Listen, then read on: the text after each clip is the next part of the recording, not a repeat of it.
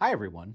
In this video, I am going to teach you about purchasing and capitalizing inventory in a perpetual inventory system. So let's take a look. All right, first thing we need to discuss, the idea of cost of goods purchased. So when you buy inventory as a company in a perpetual inventory system, you are paying a certain amount for those goods, and in accounting, we generally refer to that as the cost of goods purchased. Now, you do not expense those purchases at the time of purchase. If you think about it, what you're doing when you make one of those purchases is you've got cash going down because you've spent money for the purchase, and you've got inventory going up because you are receiving inventory. Now, cash is an asset, inventory is an asset, so really all you've done when you buy inventory is you've exchanged one asset for another. You haven't actually lost any value as a company, therefore you do not expense this. The idea of recording the value you spent for an asset as an asset is known as capitalization, okay? So it's recording an expenditure, so expenditure being outflow of cash, to an asset account, which will then be expensed at a later date. And there's a key reason we do this: to better align with revenues generated by the expenditure. So think about it. You're buying this inventory. If you're a merchandising company, you're buying inventory with the intent to resell it to a customer. You haven't lost value at the time of purchase, but when you sell this to the customer, that asset called inventory will go away, and you'll get the revenue from making the sale. At that point, you'll go ahead and recognize the expense. At that point, you get to line up the expense of this purchase with the revenue generated from the sale to the customer.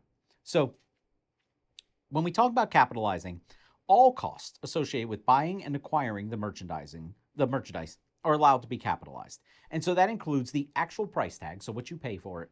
It also includes any freight or insurance that you might have to pay for as part of obtaining. And so we're going to do an example where you get to see this at play.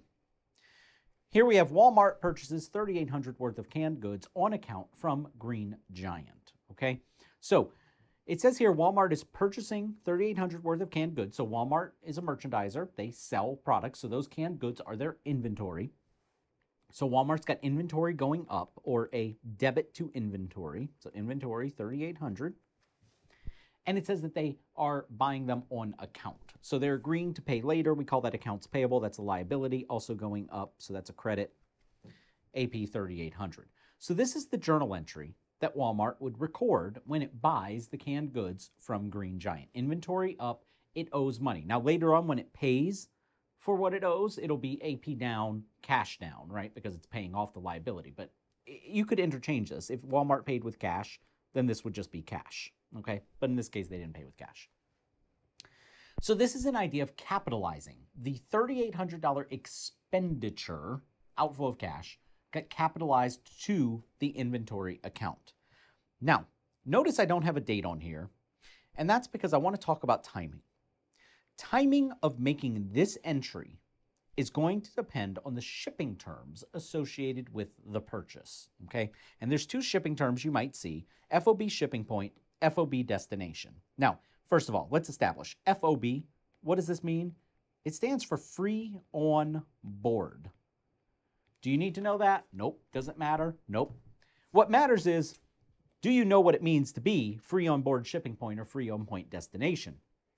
And basically what this means is free on board shipping point is that the legal title of the inventory changes hands upon shipment. Okay? And as you may guess then, by that definition, FOB destination simply means legal title of the inventory changes hands upon arriving at destination. So if we think about a kind of a road between two businesses, so let's say here Walmart is over here and Green Giant is over here. What we have is, between these two businesses, we have a truck, a plane, a boat, whatever it is. Mine's going to be a very poorly drawn truck. There's steer wheel. And this truck is going this way, right? It's carrying the goods from Green Giant to Walmart. The question is, who has legal title or ownership of those goods while it's on the truck.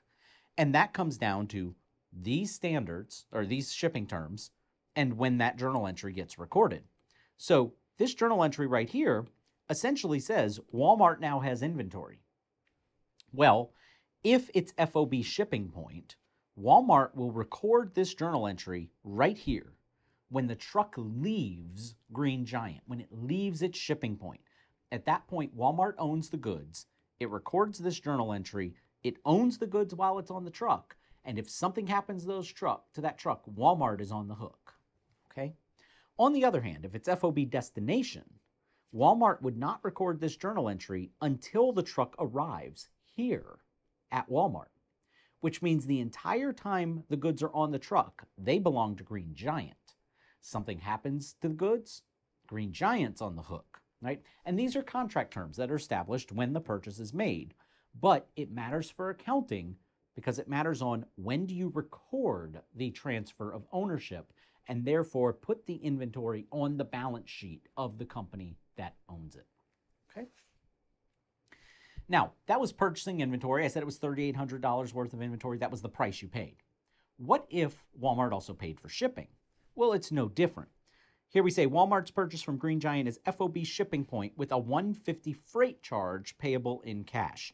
So in that case, Walmart is going to record a journal entry that says debit inventory, credit cash, $150.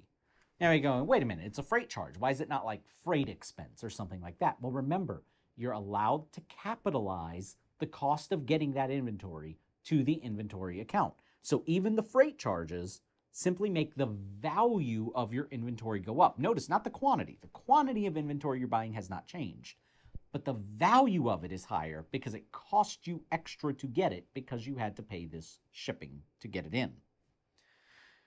Now I have at the bottom here, it says, what about FOB destination with freight paid by the seller? When a seller pays freight, in this case, if Green Giant paid freight, Walmart wouldn't record this journal entry because Walmart didn't spend any additional money to get the inventory. Therefore, Walmart would only record the $3,800 tag, and that would be it. Okay. Now, you might also notice that I paired up FOB shipping point with Walmart paying the freight, and I did FOB destination with Green Giant paying the freight. That is just kind of standard. What you'll typically see is whoever owns it while it's on the truck, the plane, the boat, whatever the case may be, they're the ones that are usually paying for that mode of transportation. So that's why I have here, if it was Walmart owns it while it's on the truck, right, Walmart was paying the freight. If Green Giant owns it while it's on the truck, Green Giant was paying the freight in this case. All right, that's it for capitalizing the cost of goods purchased. Hope you found this helpful. Hope you join me for another video.